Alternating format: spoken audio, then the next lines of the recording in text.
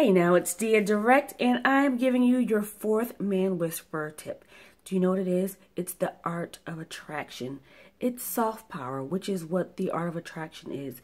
Your ability, ladies, to use your soft power to get what you want. How do you use that?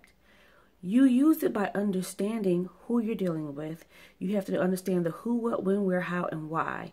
When you understand who you're dealing with, you give them a little bit of what they want so that you can get a lot of what you want. So don't be afraid to initiate on Valentine's Day to give some things, because in your giving, you can get more.